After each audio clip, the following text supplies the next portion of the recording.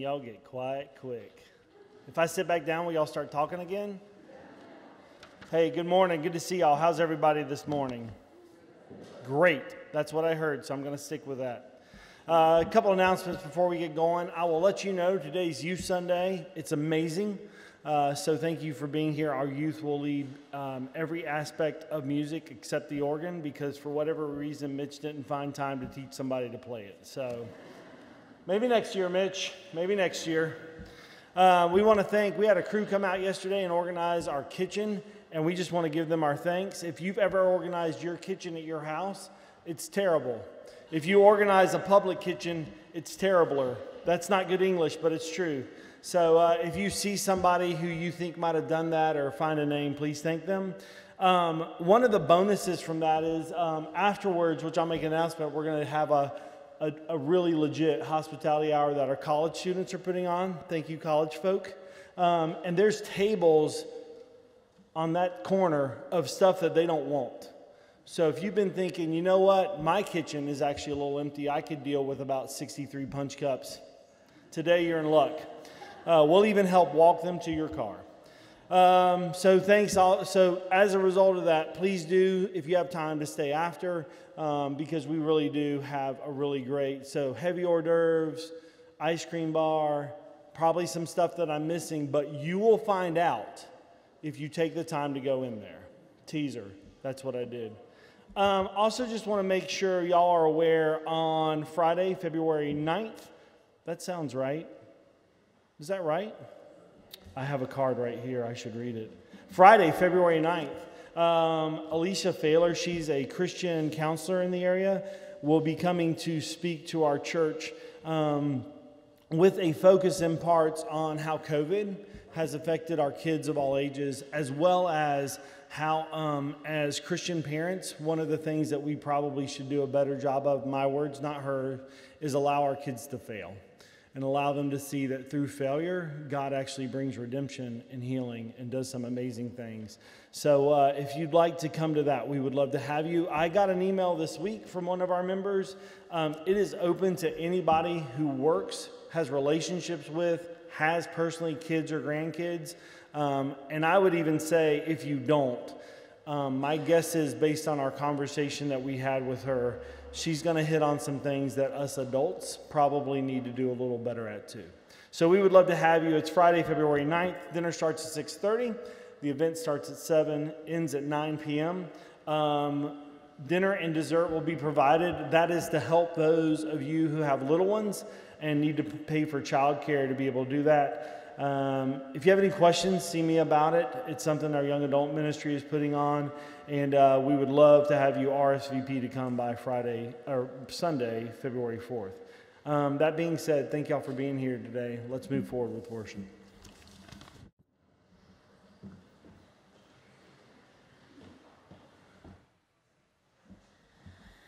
Romans 13 instructs us to share with God's people who are in need and practice hospitality. These are things our church does well and has a chance to focus on over the next couple of weeks. 2 weeks from today is the football Super Bowl, and on the same day, following this service, our church will have our Super Bowl of Caring. The Super Bowl of Caring allows us to unite with other faith-based communities, schools, community organizations, and compassionate individuals in the fight against hunger by collecting canned goods and monetary donations. So between now and Sunday, February 11th, help us fill the large donation bins around the church, pray about what you would like to give, and join us after the church service as we share a meal of soup and collect money in soup pots. And know that what is collected stays in our community to help fight hunger, as all of our collection will go to benefit Gainesville Community Ministry, which is just south of the church. So volunteer and bring a crock pot of soup to share or join with us for lunch on the 11th, so together we can help others taste and see that the Lord is good.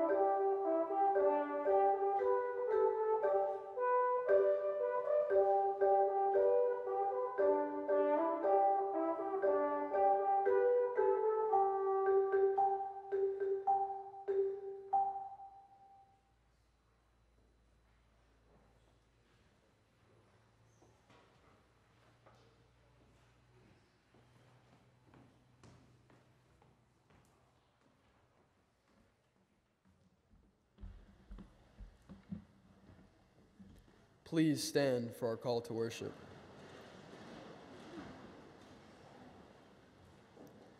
The righteous gives good advice to friends. A friend loves at all times. Some friends play at friendship.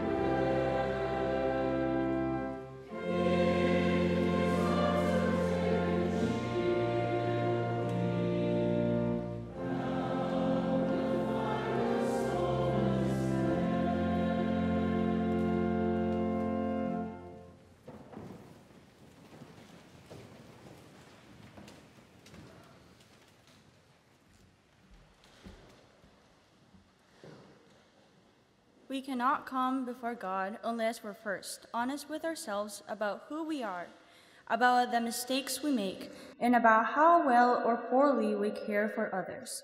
In this spirit, let us offer our prayers to God. Join us in our corporate prayer, followed by a time of silent, personal reflection. Lord, you come to us, but we do not recognize you. You call, but we do not follow. You command, but we do not obey. You lift us, but we do not thank you. Lord, you accept us, but we do not accept others. You forgive us, but we do not forgive those who wrong us. You love us, but we do not love our neighbor. Lord, show us how to carry our mission, not our own, so that we, like you, see the outcast, the needy, and the poor. May we, like you, give up our comfortable lives so we can help others. Now, O Lord, transform us as we continue our confession in silence.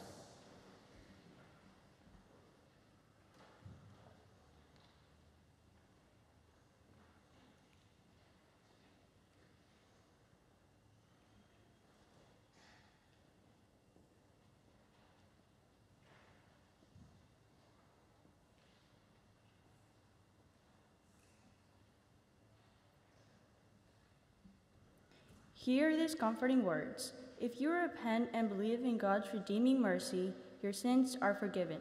Trust in God's promises and begin anew your life with God and all people, in the name of Jesus Christ. Friends, believe the good news of the gospel. In Jesus Christ.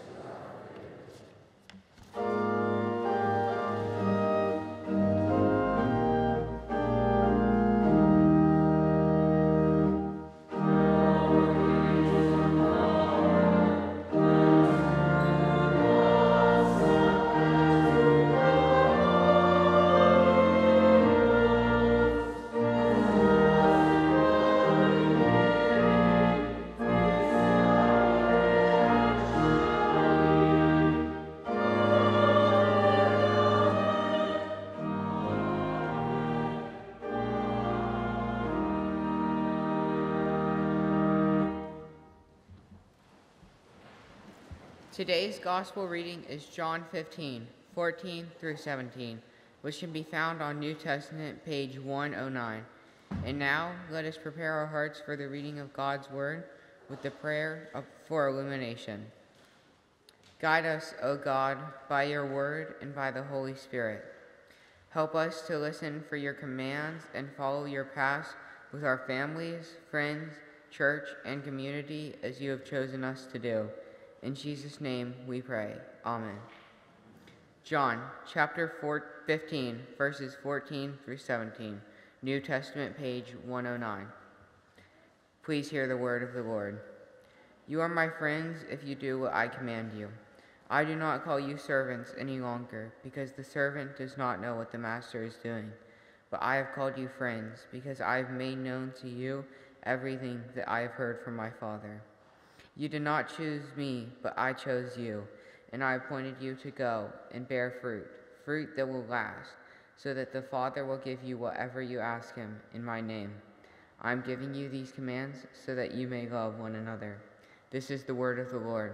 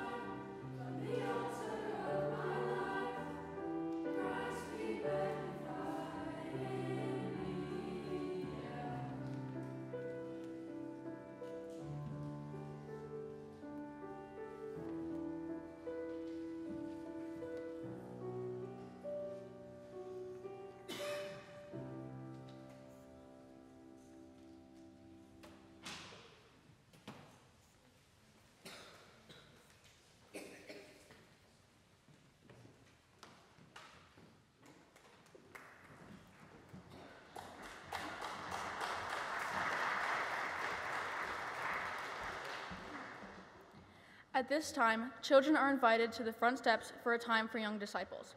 Afterward, children in kindergarten through 2nd grade will be dismissed to Kids for God. All others may return to sit with their families.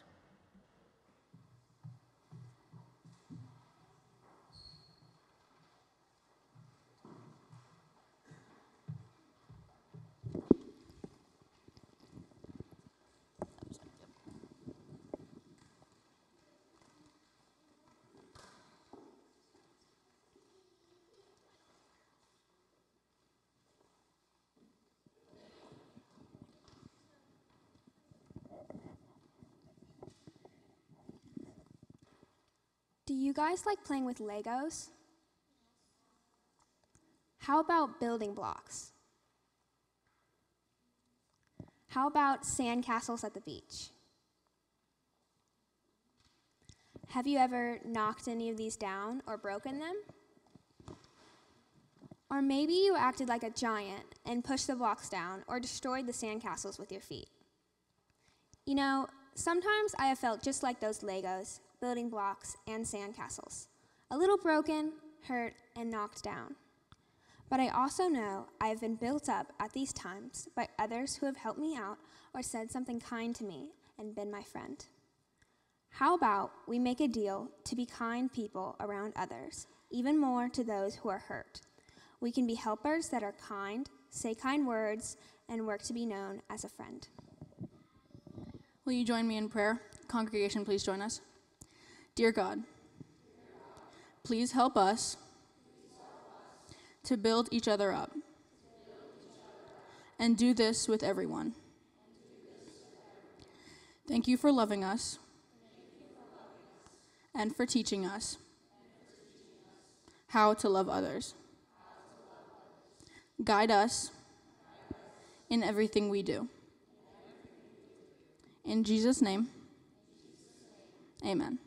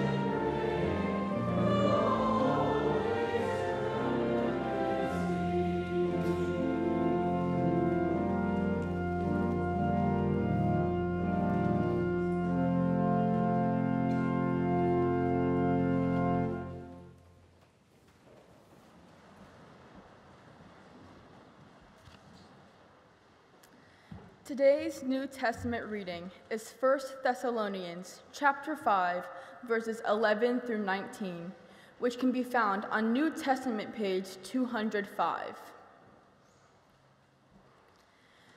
Please hear the word of the Lord. Therefore, encourage one another and build up each other, as indeed you are doing. But we appeal to you, brothers and sisters, to respect those who labor among you and have charge of you in the Lord and admonish you. Esteem them very highly in love because of their work. Be at peace among yourselves.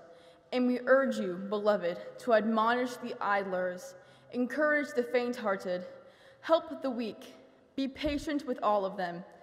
See that none of you repays evil for evil, but always seek to do good to one another and to all. Rejoice always, pray without ceasing, give thanks in all circumstances, for this is the will of God in Jesus Christ for you. Do not quench the Spirit.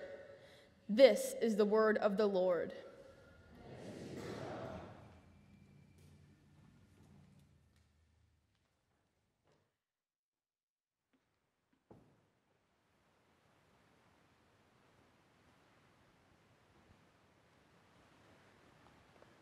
Good morning.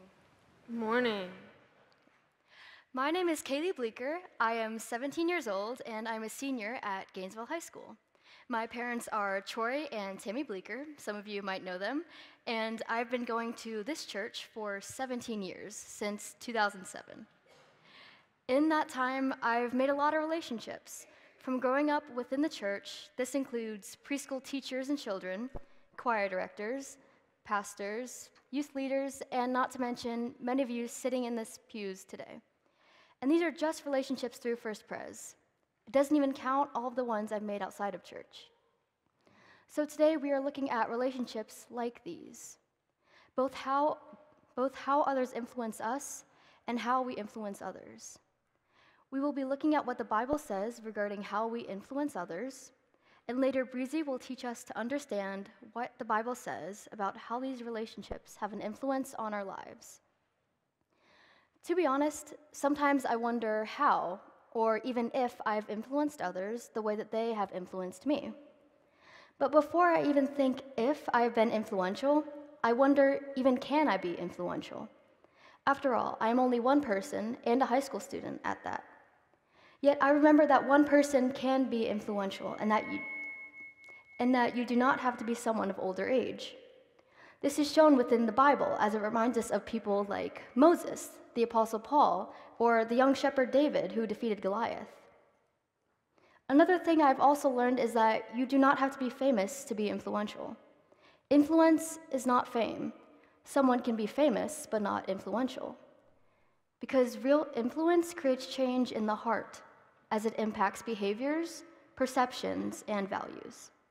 So let me say that again.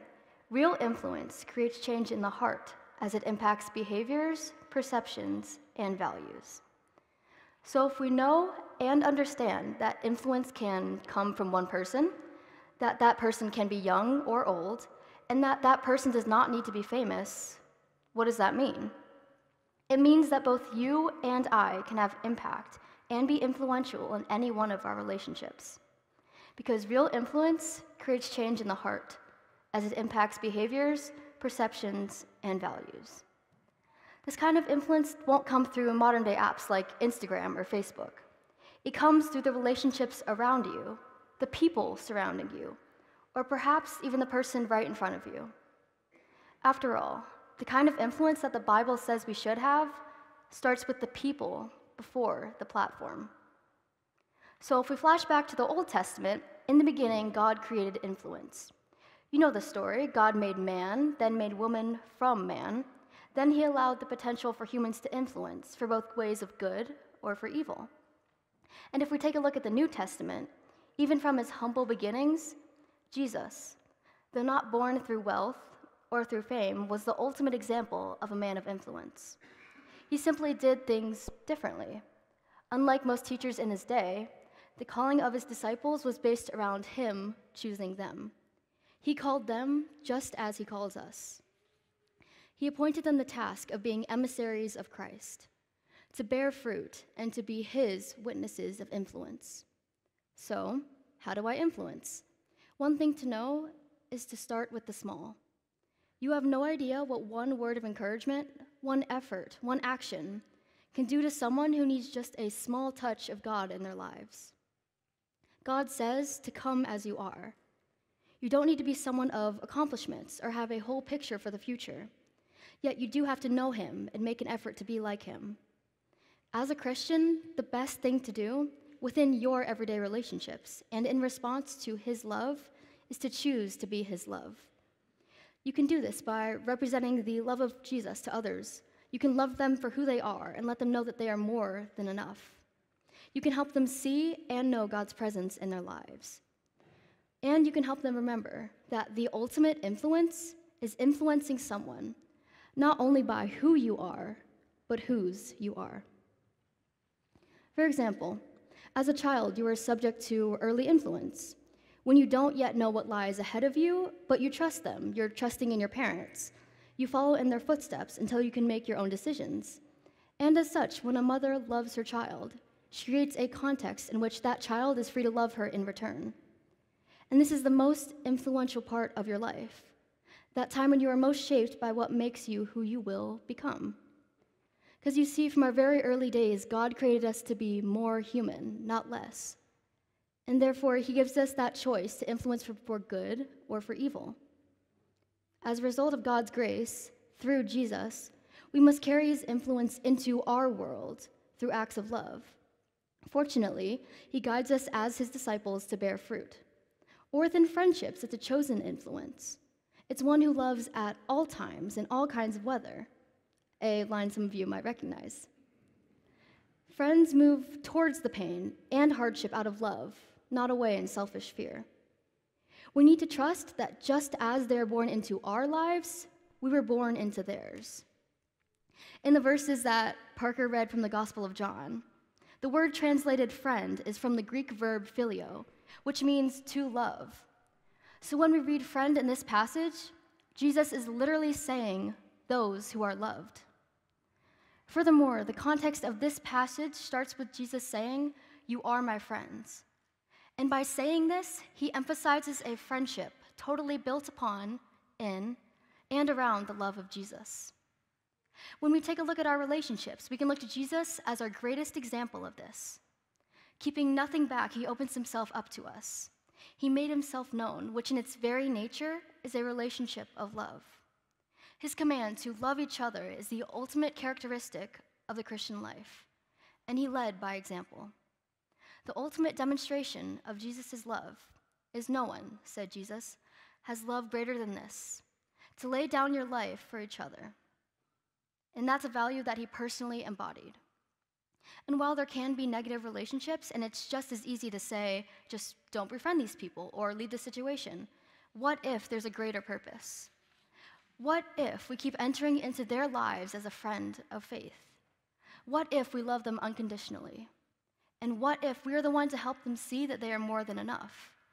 And what if we get to be the one that Jesus uses to guide them to the light and help them find their way on the path to which God calls them? And what if we say, show, and treat them in such a way that they know, you are my friends, just as Jesus did? Jesus calls his disciples to bear fruit. And as we continue reading from John 15, verses 14 to 17, we realize John wants the reader to open up to the knowledge of God. For John knows that the more the one is in relationship with him, and the more one truly serves him, and the more one truly knows him, the more fruitful they should be for him. So when it comes to our relationships, may we go forth in influence. We must understand that fruit-bearing is not a test. It does not mean you need to come forth unto him if you accomplish something great, or if that it will make you safe from destruction. Fruit-bearing is the byproduct, because the Bible states, apart from me, you can do nothing. Our fruitfulness is Jesus working within you. So ultimately, this tie of how we are friends of Jesus is tied to how we bear his good fruit, because the fruit we bear through him will last a lifetime. And through our relationships, we have the opportunity to love somebody as Jesus loved us. So back to the question I first asked, do you, like me, wonder if you can be influential? If you ever ask yourself how or even if I can have a significant influence, start with a prayer, including asking the Lord to help you to find your purpose, passion, or how to be an instrument for God's work. You don't need to come unto him with accomplishments, just come to him as you are. Lead a righteous life. Be who God created you to be, whether it's a great friend, sister, mother, father, grandparent. Even from humble beginnings and without fame, you can be influential and have influence. So let us take our relationships to Christ in prayer so that we can carry his influence in our everyday relationships.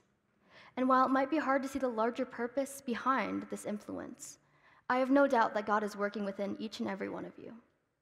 So initiate, reach out a hand, and remember that even in the smallest acts, you never know how you can influence someone or the impact that they might have on you. Thank you.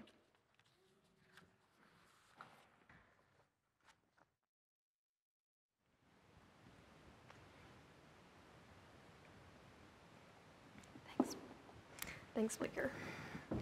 She moved the step because she needs it and I don't. Good morning. My name is Breezy Dowling. I'm 18 years old. I'm a senior at Buchholz High School. My brother is Oliver, and my parents are Margaret and Greg Dowling. I've been going to this church for 15 years, since 2009. I had the privilege of preaching last Sunday at Youth Sunday with Kaylee, and I'm really pumped to be back. Like me, I'm sure most of you have heard the expression, you are the average of the 5 people you spend the most time with. And while I don't know if this is actually true, I believe the motivation behind saying this phrase is extremely important. We should all be aware of who is in our lives and their effect on us as individuals. Growing up, I heard this phrase in reference to who I made friends with, and recently I've been thinking about it more. Because being perfectly honest, I think we can all look at our lives and identify people who we shouldn't have allowed to influence us in the ways that they did. Yet because they did, these people may have led us to make poor choices, talk bad about others, put others down, gave them permission to prevent us from growing, or cause negative relationships with others or those in ourselves. I'm not going to go on and on about just avoiding mean or rude people, but instead I want to explore the idea of influence in a more positive manner. In the passage from 1 Thessalonians, read by Emmy, we are being told by Paul, the author of Thessalonians, to have high regard for those in our lives who demonstrate hard work, even when they admonish you. The word admonish comes from the Greek word with the meaning of advising someone concerning the dangerous consequences of an action. In other words, it's to give warning, concern, or to call somebody out with the intention of their improvement or helping them be more in accordance with God's will. It is to be so caring, attentive, and considerate to another brother or sister in Christ that you are willing to look out for their needs and, if necessary, be willing to actively help them face hard truths. Connecting back to the idea of friendship, true friends will tell you the truth. They will tell you when you mess up. That kind of bond, that kind of trust, forces us to want to be better and improve our actions. Now, I would like everyone to take a second and think of your best friend. It could be one of many best friends that you have, maybe one from when you were a kid, maybe it's a parent or a sibling. Just make sure there's someone extremely important to you. Do you have their name in your head? Yes, okay. I'm sure a lot of us think about traits or memories like trust, love, a shared experience, happiness, excitement, when we try and determine why this person is so special. For me, though, I believe the most telling sign of a best friend is when they are honest with you. They tell you when they're upset, they tell you when they're happy, they tell you when they're disappointed, they'll even tell you if your outfit looks bad. And the best ones expect you to do the same in return. The best thing about the best of friends is not that they're nice or that y'all agree on everything all the time. It's the fact that they will tell you hard truths. I'm fortunate to have many friends through church, school, and family, yet I'm especially blessed to have a few friends who I would consider my best friends. One of these best friends holds this place in my life because she is also a Christian. The relationship I have with her is unique from my other friends. I know that we can, and we have, talked about things that I would have never talked about with my other friends. Due to our shared faith, I believe that we have a layer of friendship that's just not there with my other friends. She is honest with me, and I'm honest with her. We have tons of fun together, yet what I'm truly grateful for, what makes that relationship stand out, and what is most influential to me, is the fact that we have kind of an unspoken perspective that unites us further. The passage from 1 Thessalonians that Emmy read for us clarifies what an authentic friendship should have. Rejoice always, pray without ceasing, give thanks in all circumstances. That is the will of God and Jesus Christ for you. Do not quench the Spirit. And while these are God's directions for us as followers of Christ, it also makes sense to think of these verses as sort of a checklist for the people in our lives. If someone in your life rejoices, prays, gives thanks, and does so because they truly believe in that value, they are the kind of people that you want in your life. The Bible teaches this because of the alignment of your faith and theirs could help create a bond that adds to the deepest layer of any friendship. Those who love and worship God are people that we can learn from and learn with. As I was preparing for our time together today, I read a commentary by N.T. Wright in which he says, most of us learn a kind of mother tongue of behavior. We watch how our families and close friends behave, and we assume this is how one should behave. Who we surround ourselves with matters. When we have strong role models who show us what it means to be knowledgeable, understanding, loving Christians, we can better model that in our own lives. Of course, it is unreasonable to say that everyone in our lives must be the same faith, but it's important to make sure that those who we regard highly and those who we place the most emphasis on mirroring are people who are leading us on the right path, whoever they may be. Of course, in application, changing our own habits is extremely hard, and adjusting the people we choose to surround ourselves with can be quite challenging. Yet, being honest with ourselves about the true implications of our actions is possibly the most difficult. Thankfully, we can find peace in knowing that one of God's core promises is that He is always with us. God is steadfast, and He should be our ultimate role model of who we strive to be more like and who we strive to please. As He guides us and we follow Him, we can change our more negative habits that lead to separation and replace them with habits that strengthen our relationship with God. God's truthful message is found throughout the Bible. God wants a relationship with us, and it is up to us to meet Him halfway and accept His invitation into our lives. God gave us His Son so that we might know and understand how deeply God wants a relationship with us. Jesus' sacrifice makes us not only friends, but family, brothers and sisters with other believers in Him. This meaningful connection is unlike any other and can lead to the best and most fulfilling relationships. In reference to the Thessalonians passage, Wright continues by saying, as you practice what the Bible teaches, the rules will suddenly, as we say, become second nature. That is the aim of learning the new language of Christian behavior. I urge y'all to identify people in your lives or areas of your life that may need some adjusting. God moves in, around, and through our lives, but only if we make room for Him. Paul tells us not to quench the Spirit. Don't let hurtful, unhealthy habits take up space in your life. Don't give toxic, dishonest people the power to influence your life. Instead, may we always make room for God to move more abundantly through our lives through positive relationships and role models that embody and resemble Jesus.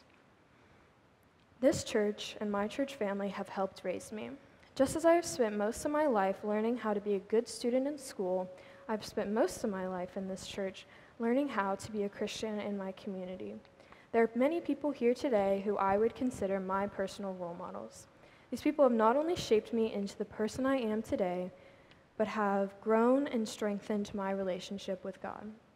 I've come to see their value as I have grown up and face the new chapter of my life called college. Of course, I will always be mindful of who I allow into my life, but I feel very equipped thanks to the love and support of those here in this room. I implore everyone here today to genuinely think about who you spend time with in areas that might need some changing. I'm certainly not asking you to cut ties or completely end relationships.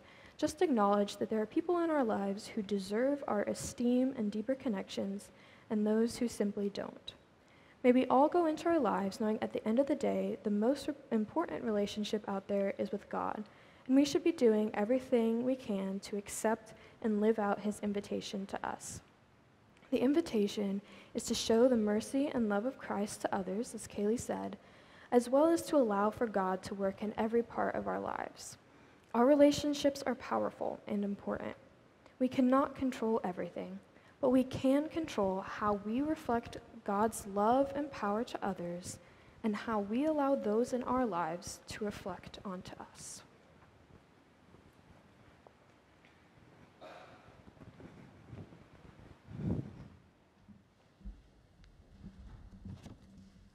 Let us pray. Father God, our perfect parent, you have called us as your children to be more than friends.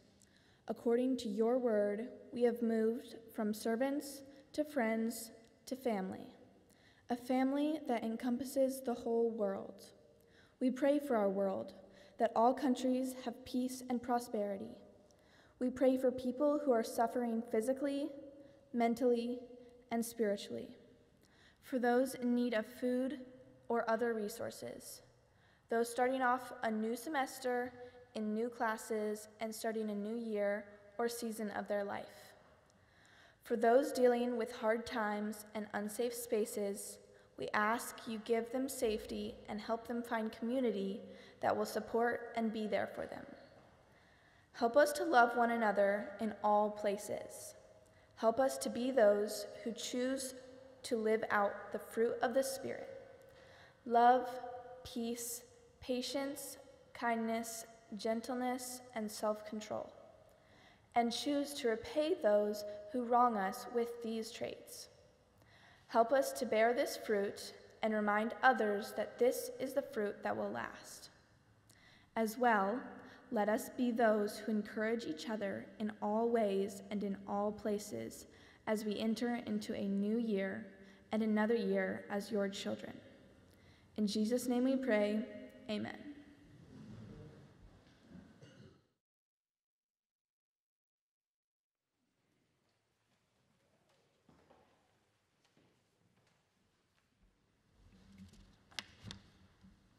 Let us now affirm our faith together with the Apostles' Creed.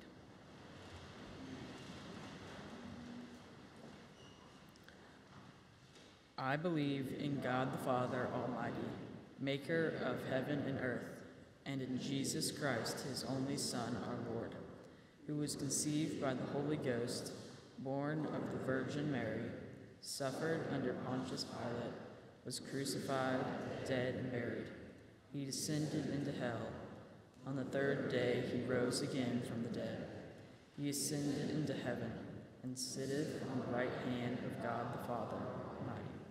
From thence he shall come to judge the quick and the dead. I believe in the Holy Ghost, the holy Catholic Church, the communion of the saints, and the forgiveness of sins, and the resurrection of the body, and the life everlasting. Amen.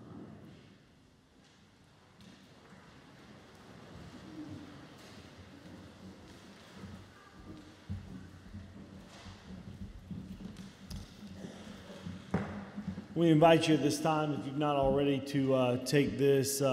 It's a fellowship pad. They're usually located on the inside of the pews and fill it out. We'd love to know you're here. If you'd like more information about our church, we'd love to get some contact information. If you have a prayer request, we would love for the opportunity to pray with you about that. As we move forward in our service, this is the time where we take up our offering. The offering is a unique thing for us. So we're called as believers to serve God in all that we do. Today, I usually don't say this, but I'm going to today. I'm fine with it. Let's talk if we need to afterwards. We need money to support programs like this. We need money to influence 24 youth. that will make sure that Christ stays centrified in their life as they move forward into college, right, Scott? We need money. We need money to feed them. Once you get teenagers in your house, it's a lot of money. We feed like 2 dozen at a time. It just takes money to have programs like that. So I'm not asking you to give in a way that you don't feel called. I just want us to own the fact that we get to do awesome ministries like this because you give of your time, you give of your talents, you give of your resources, and you also give financially. That's why we can have this impact. Thank you for being a church who cares. We kind of depend on you to continue to be that church. Now let's continue to worship.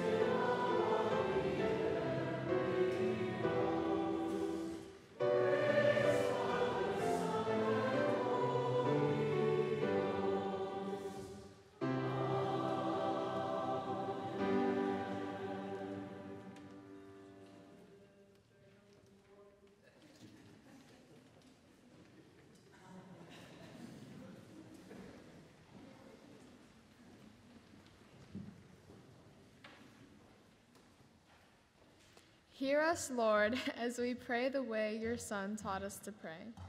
Our Father, who art in heaven, hallowed be thy name.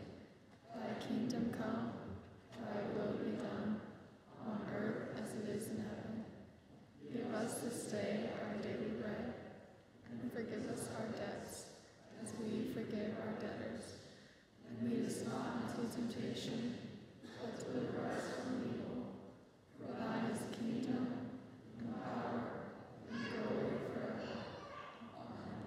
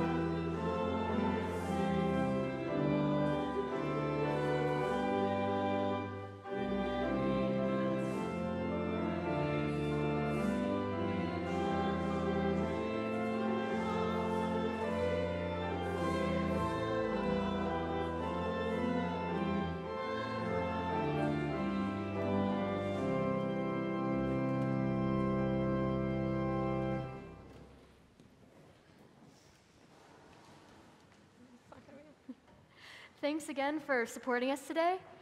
The passages we looked at today remind us that through Christ, we get to move from servants to friends to family.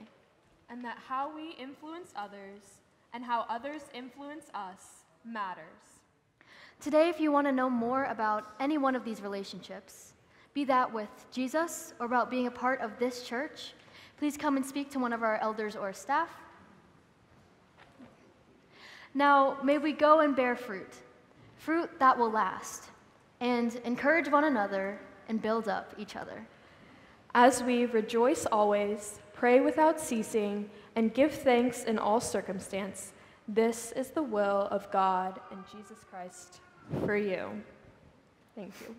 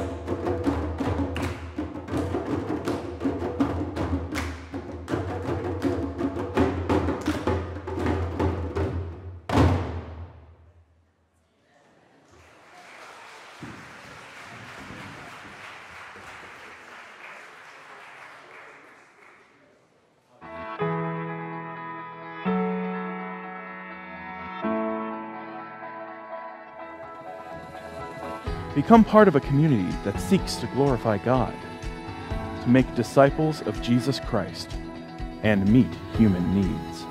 Join us at First Presbyterian Sundays at 8:30 and 10:55, or watch us on My 11 every Sunday morning at 9. We welcome you. Come and see.